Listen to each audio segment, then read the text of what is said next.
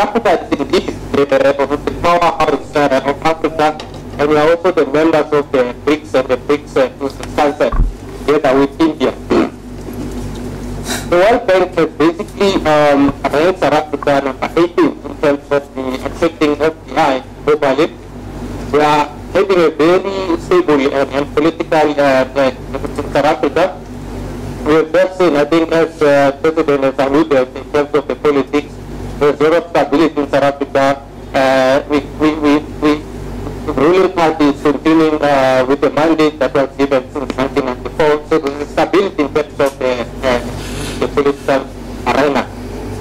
Of course, also South Africa has one of the world-class infrastructure.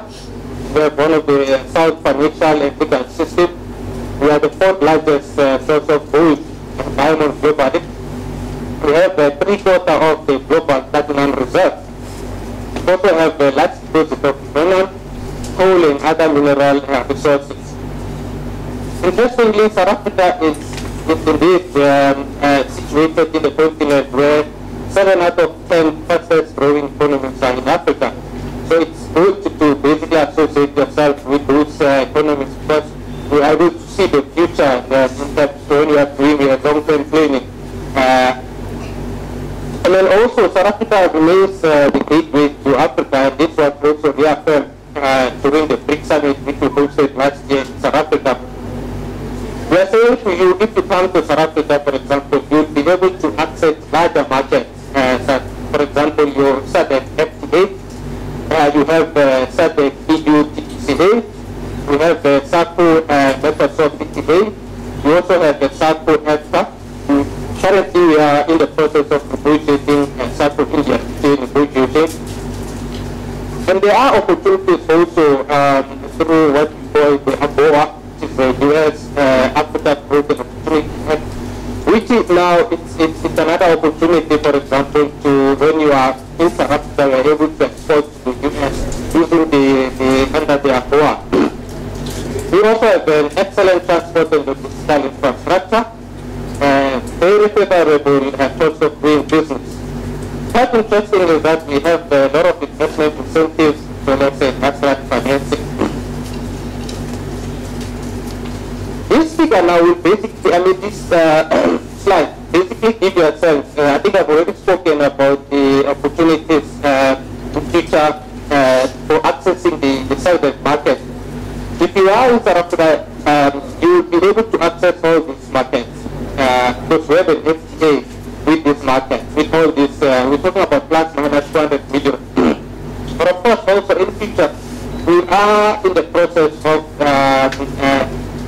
negotiating for an FTA with SADC, COMESA and EAC, which will give us a market of about 7 million population, which is a large market. I've already spoken about these trade agreements that are currently in place.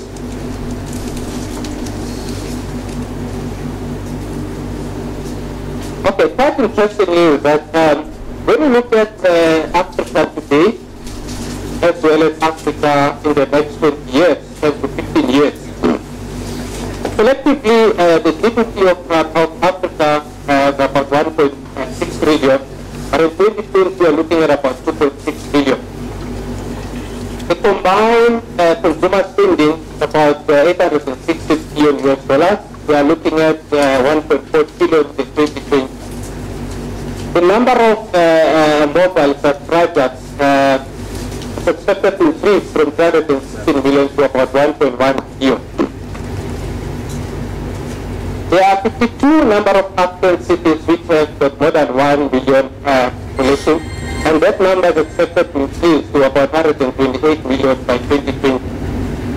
So basically, this gives you a sense in terms of where South Africa is and where Africa is going to be in the next 20 years. I'm giving you this information so that you are able to make a connection that if you are in South Africa, this is what is expected in Africa, because then you will want to expand your business in Africa. So just give you a sense if you are in South Africa, if you'll be able to access this market. Of course, also in terms of the cost of doing business in South Africa, energy cost still remains the lowest in South Africa. the unit labor costs are lower than those of the major market. We have seen the rise in the labor costs in China, India as well, and other Brazil. So our case has been that South Africa's labor cost has been lower in this. And also in terms of the exchange rate, this makes South Africa one of the least expensive countries to live for terms of the foreigners.